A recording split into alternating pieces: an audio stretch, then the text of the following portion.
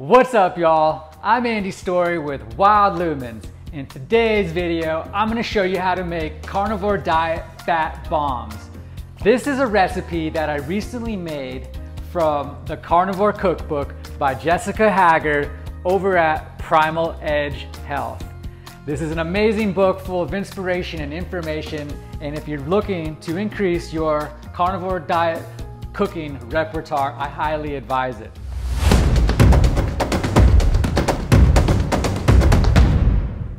Subscribe now. The official name for today's recipe is the Mozzarella Meat Bomb. And I have 3 top reasons on why I really like these. Number 1, you're gonna be able to get in a good amount of healthy fats, which with carnivore dieters sometimes can be a problem. We seem to not get enough fat and usually eat too much lean meat. But by doing this, using ground beef and adding some tallow, as you'll see that we'll get to shortly, you'll see that we will have a good amount of healthy fat in this recipe. Number 2 is meal prep.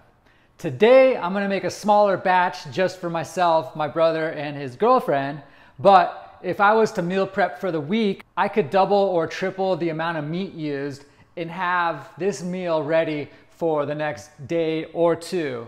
And also, I should mention, these are good as a snack and can be served cold because the cheese and the meat, it just has something special about it that it's okay to eat cold. Third reason is salt. Most carnivore dieters aren't getting enough in their diet, and most advocates and doctors of the carnivore diet recommend 5 to 10 grams, maybe a little more if you have a heavy workout schedule.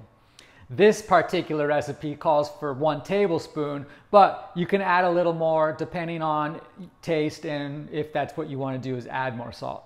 So now let's dive into the ingredients we'll be using today. Diving into our ingredients, first up we have ground beef. This is an 85-15 ratio, meaning 15% fat. I usually like to go with an 80-20 or a 70-30 fat ratio, but this is just what I had for today, and this is grass-fed. That's a pound, so this recipe calls for a pound. Our second ingredient is gonna be whole milk mozzarella cheese. Our third ingredient, which wasn't called out in the cookbook, but I'm actually adding just to add some more fat, is beef tallow.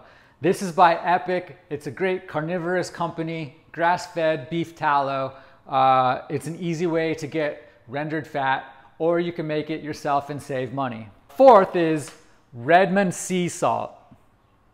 As you can see, this is a gallon's worth, and the reason I have a gallon is because we go through a ton of salt, and when you buy it by the gallon, you actually end up saving money. Buying in bulk is the way to go. I'd also want to talk about this brand. I like them because Redmond sources their salt from an ancient seedbed in Utah, which in my opinion is superior because this isn't coming from the ocean, which can contain microplastics and other chemicals. This way you know it hasn't been tarnished by human activity. Now is a good time to preheat your oven to 350.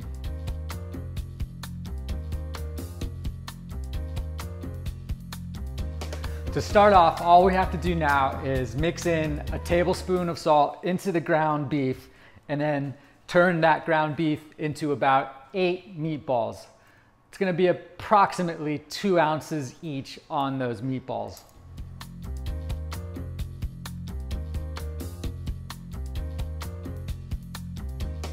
Place it in your glass dish that is oven compatible.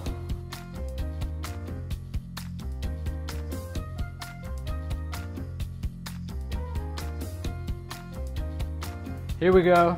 We have 1 pound, which makes about 8 meatballs. All we have to do now is leave a little hole in the middle where we'll be adding our cheese and tallow.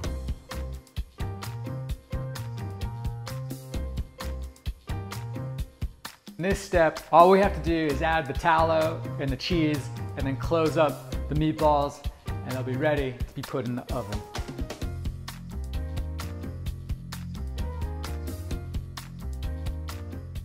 So about a 1/4 teaspoon of tallow is all you need.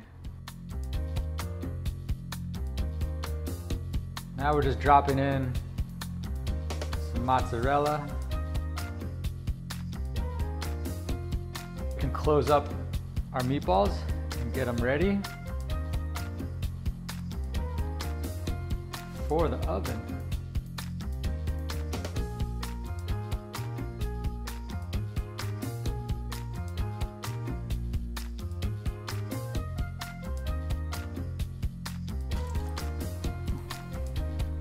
Our 8 meatballs are ready for the oven. All we need to do is cook them for 20 minutes at 350 degrees. It's been 20 minutes. We just got the meatballs out of the oven and now it's time to dig in and see how they taste. Tastes good. Tastes like a ball of fat with some cheese and that good hearty, meaty ground beef taste. Later on, I'm gonna try these chilled, but I have a feeling they're gonna taste just as good. And as the recipe said in the cookbook, these are great to have as snacks or to have them handy whenever you are feeling hungry, and it's totally cool to eat them cold. One other thing I want to mention, you guys, is to go hit that subscribe button, especially if you like carnivore diet related content, recipes, and shenanigans. Thanks a million for watching. I hope you enjoyed. I'll see you on the next video.